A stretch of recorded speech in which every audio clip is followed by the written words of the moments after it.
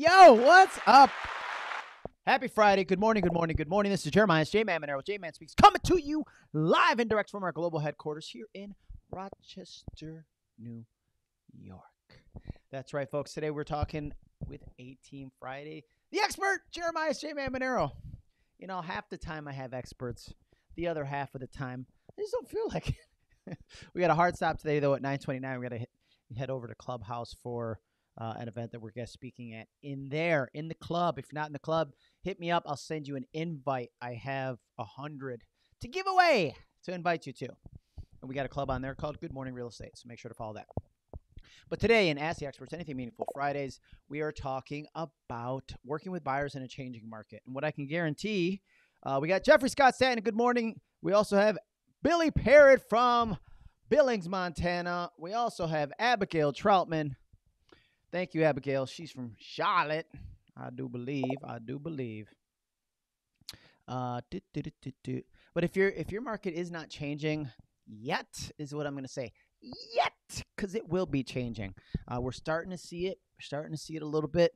You know, in the height of the frenzy, you could put up any dog, to be quite honest, and be like, "Oh yeah, it needs a new roof. Oh yeah, put it on." People waive the inspect. It didn't matter. Right? I was working with buyers at a certain point. They were like, I was like, what are you looking for? A house with a roof and doors and windows. I'm like, oh, okay. I think we could do that. I think we could definitely do that. I'm going to do this back like this for a second and then go like this and fix that. All right. Just some camera things that bother me. So, number of things we're going to talk about. I think I'm going to start out with open houses. Last week, if you tuned in last week, if you didn't go back and watch the replay, I talked a lot about door knocking, but now I'm going to talk. I want to start out with door knocking for open houses and how to pick up buyers there. Door knocking for your buyers, how that works, and then building realistic expectations and how I do that. And then there was something else that we'll go into, but I'm also willing to answer all of your questions as we go. And we got Rachel. Rachel Dope. Yo, Rachel is so dope. That's what we're going to call you. Rachel is so dope. Dope Helt. I don't know. I can't say your last name, but I like it. Okay. So first things first. JMan does all the knocking. Okay. What I like to do when it comes to, let's start with the open houses.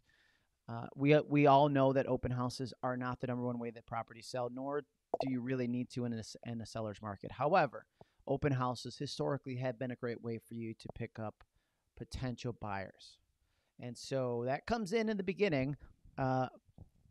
Before the open house, what we would do is we send postcards to the neighborhood saying they're actually just listed. They serve two purposes. Just listed, pick your neighbors, but then also open house, whatever that date might be. And if it's like a 2 to 4, if you normally do a 2-hour open house, then what I would do is from 1:30 to 2 is a neighbors only open house. Why? Because I'm going to invite the nosy neighbors, because why the hell wouldn't I? It's just more people for me to meet, more opportunity to get listings and potential buyers. I can tell you in the neighborhood that I live in, neighbors actually move within the neighborhood. Like, it's so hard to get into this neighborhood. There's not a lot of properties that change over, that somebody might move across the street because they want more space, an in-ground pool or something like that, rather than do the addition. So we send that out. Then what we would do is go and, an hour before the open house, after you put up your signs and your balloons and you bake your cookies, whatever the hell you do for your open houses, traditionally that you would do for your open houses, we then go and just door knock the neighborhood, right? However much time you have. If you get there an hour early and they're supposed to get everything set up an hour early, and then go and hit 20 houses, 30 houses with your extra postcards with information about the property. We have an in-house marketing team, but if you don't, there's plenty of companies that can print those postcards for you. Just do a Google search. I'm not connected with any right now. So then we go around and say, hey, everybody, we're just doing an open house. Neighbors only are invited from 1:30 to 2. Or if they're like, oh, man, we're really busy, then do it at the end. Say, okay, you know what? We'll stay from 4 to 4:30. All right. Now, when we invite them to the open house, we have something called an open house bot. Let me see. I'm going to share this screen real quick. Boop, boop, boop, boop, boop, boop, boop. Didn't work. Where are you, my friend? Okay, hold on one second. I'm going to go this way, and then I'm going to share this. Yeah, there we go.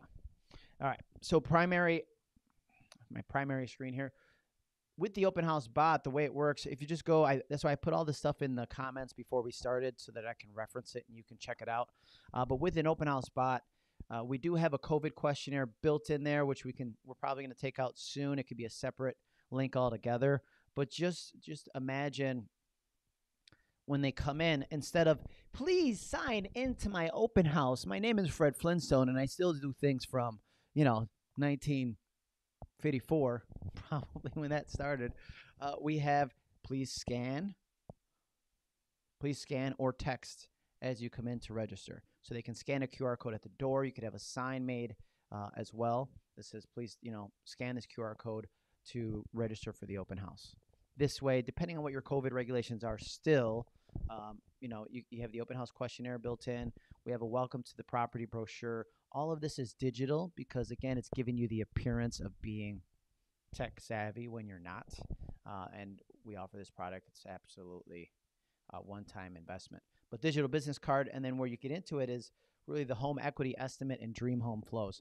Because if the way this flow starts out, we ask the question, are you working with an agent? If they say no, then the flow continues. If they say yes, then we stop, because what you should be doing at the open house is determining prospects from suspects, right? Prospects are people that you want to work with. Suspects are, it don't matter. You're trying to sell the suspects the house. I'm not saying that in a bad way. But prospects are somebody that you could potentially convert because they're not working with an agent. A suspect is somebody who already has an agent, and you say, okay, feel free to check out the house. If you have any questions, let me know, right? Pour your love onto the people that have the ability to work with you in the future. Okay? Any questions about that? All right. Oh, we got Tracy on. Hey, Tracy, we're going to add you too. I got to give you the shout out. Everybody gets a shout out. Today we're in Wisconsin, New York, Montana. Oh, we got Letitia back over here too. All around the world. I discovered not too long ago that I have this musical intelligence that allows me to tie in anything that's said ever into a song. We should do a live stream about that someday. Okay, there's that. Let me come back over here for a second. Boom, boop. Come on. Everything's so laggy today. Okay.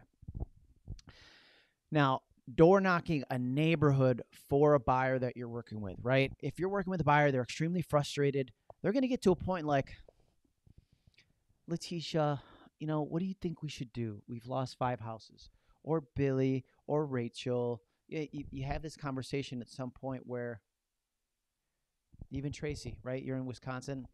Maybe just put in the comments, how do you see your market? Is it balanced still? Is it starting to change? Or are you still seeing a crazy seller's market? Because it's going to come to a point where they go, I want to take a break. Or I'm so frustrated. I don't know what to do. And I motivate people for a living, right?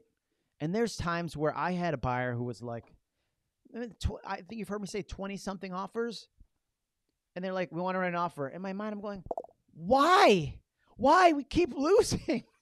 Why do you want to do this to yourself, right? But I have to switch my mindset and go, you know what? You're absolutely right. Let's write an offer because it only takes one, right? Everything happens for a reason. One day we're going to be sitting around your kitchen table at your housewarming party telling this great story about the journey that you got to this destination. But you got to stay motivated. However, if and when they do decide to take a break, you got to have that conversation and say, all right, here's one more thing before you take a break. But are we taking a break? Like, is this boyfriend, girlfriend take a break and then they go cheat on each other? Is that what it is? Because I don't want that kind of break here in real estate with our real estate relationship. Meaning, okay, you say you're going to take a break. Does that mean you're going to try out other buyer's agents? If so, we have an exclusive right to represent. This is what you got to just nip this. Say, I would rather let you go now to explore other opportunities than to continuously work vigorously on your behalf, because my next strategy is to door knock the neighborhood you want to live in. And then they're going to go, door knock? What do you mean? Well, listen, I only provide this level of service to those who are, who are committed to me exclusively. So you tell me the areas you want to live, and the exact property you want, something with 4 bedrooms, something with whatever it is in this range, and I will then, because this is where you tie in the data, right? You go to a program like Remind.com. You look at the neighborhood that they want to live. And I'm not going to door knock every single house. I'm going to door knock the houses that have a high seller score. Okay. And then I'm going to say, knock, knock, knock. If we go back, I should let me see. I still got a doorbell queued up. A door. Let's see here. Do. Oh, man. It's so freaking laggy. It bothers me big time.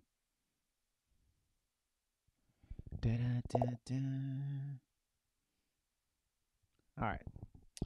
Coming back to, there's a door. Okay. Come over here. Knock, knock, knock, knock. Hello, Mr. and Mrs. Seller. Look, I'm not here to try to list your home or anything like that. What I do have is a buyer who is looking in this neighborhood for a 4-bedroom, 1-bath, 1,500 square foot Cape Cod, and this is your home because I've researched this ahead of time. I've selected the homes that meet my buyer's criteria. See, so I'm very selective, and yours is one of the chosen few. What? You're one of the chosen few? That's so exciting, right? Rather than saying, I'm door knocking any house, my buyer's going to buy anything. And I would say, because you're one of the chosen few, we're willing to, with your permission, I can walk through the house. It doesn't have to be now. When you're ready, a day or two from now, when get the house ready and put it in its best light, let us come through. And then what we can do is write you an offer. And you're like, what do you mean? You don't want to list the house? No, I don't want to list the house. Hell no, actually. I got the buyer. And look at our tagline is real estate superheroes. This is what we do. We make it a great day every day with every buyer that we work with. So when you tell them that strategy, they're going to go, what? Do we go together or not? So Letitia, your question, do you mean with the buyer? No, I wouldn't go with the buyer because it would make it awkward. I would just let them know. And this is where like video can come in too. If you're connected with them on Messenger, you're connected with them on IG, I'd be like, with my phone, let me get my phone up. I'd be like, yeah, I'm out here door knocking for you. I'm going to find you the home of your dreams, okay? Because they're going to talk about that stuff. Every day they're having a conversation about how the real estate experience is, okay? It can be spectacular, and they can talk about all the things that you're doing to go above and beyond, or it could be like, I haven't heard from my agent since the last offer that we did not get. I'm really frustrated. What are they doing anyways? And you're working harder than ever. I know I'm working harder than ever in my entire life working with these buyers. As many houses, as many offers as you write. Coffee is for closers. All right. So you get that? You see how that's like outside the box thinking, right? Say yes. But these are all conversations going from 90 to 70 miles per hour. I like that. I'm going to go back to the single overlay. Here we go. Let's see how long this takes to switch over. Okay. Man, glitchy as AF. There's nothing, I get distracted really easy, but when it comes to the internet and camera and live streaming, when stuff is slow and the camera doesn't look right, like I see it right now, it bothers me. I got to go like this. Make that a little bigger. Boom! See what I mean? Bada bing, bada boom.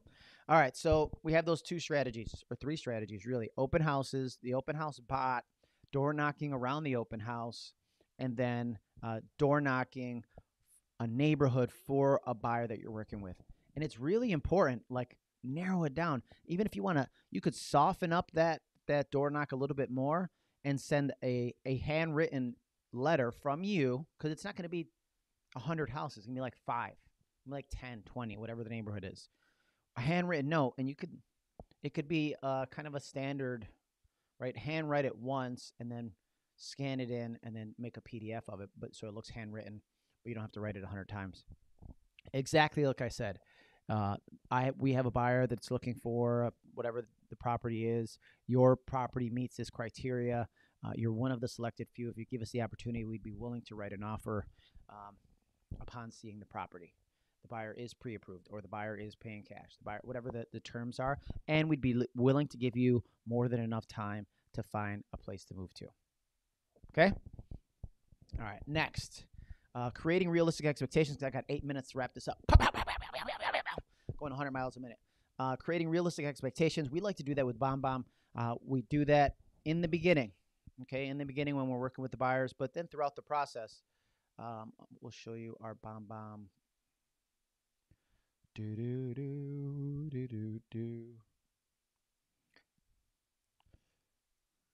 going to swing over here again. If you want a free trial of BombBomb, go to bomb.jmanseminars.com. That's bomb.jmanseminars.com. You're going to get all of my templates in there. If you're looking for a CRM, if you send the message CRM, it's going to reply back with a free trial from Wise Agent. And Wise Agent will have all of my templates in there as well. We worked out a deal where agents kept contacting me for my templates, for all this copy that I created or adapted or ripped off and duplicated over the years and changed it to make it my own. So rather than you have to contact me, I'm trying to make it easier. If you do a free trial with BombBomb or free trial with Wise Agent, you'll get these. So that this might be harder for you to read, but let me just zoom it up. Zoom, zoom, zoom in a room. All right, so this will most likely happen. You will not be told how much money to bring to closing to the day of closing. You may write a dozen offers before getting one accepted. I might change this to say 20 offers now. You have an offer accepted, and this is maybe different in your state. We're in an attorney state. I know downstate, like Rachel and you're watching, I think Chicago, are you an attorney state? Just put it in the comments whether you're attorney or title. So for us, we can have an offer. We write contracts, but they're still contingent on attorney approval. So somebody still could write an offer in that attorney approval period, and you're up the creek. Downstate New York, they write offers to purchase, which then goes to an attorney to mess up. And I know that's a longer period, and there is no real binding contract at that point. And it all depends on the listing agent. I've heard stories of agents in competitive offers. Never mind, I won't say. Trying to send an envelope to the agent. This is way back in the day. Send an envelope to the agent, like have our offer accepted. You know what's in the envelope, right? All right. You have an offer accepted. The attorney may disapprove. You have friends and families who want to counsel you on how and what should be happening in the real estate transaction. This will happen with millennials and your Z-Gen moving forward. They have helicopter parents, right? They haven't purchased a home in the last 30 years, but they know what the market is. Oh, this house is so overpriced. Oh, yeah, I could tell by the 17 offers that all went over asking, but you wanted to rate 20% below. I'd rather turn you down now than let you down later.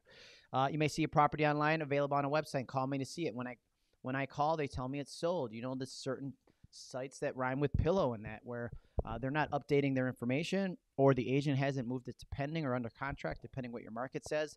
Explain this to the buyer, because if they call you, you call the agent. The agent says an offer is accepted, and they see it still active the next day or the week after, they're going to think you're lying, and then they're going to move on to another agent. And then for us, you see this part at the bottom. You can't see that part at the bottom because I haven't moved it up. Oh. Okay, I got to figure out what screen I'm on.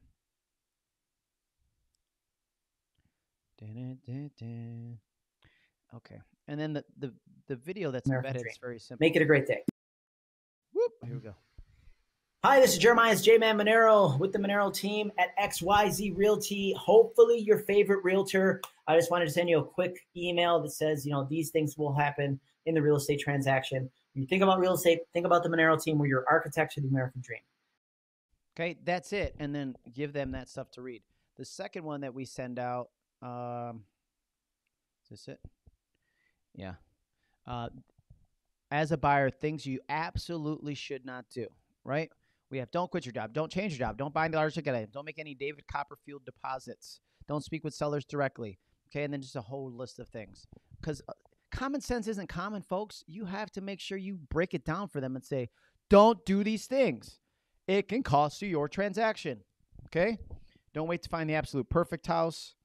Don't go home to sleep on it. In a hot market, you may sleep in it, or if you sleep on it, you won't sleep in it, right? I've used that before. It's kind of funny, but really true.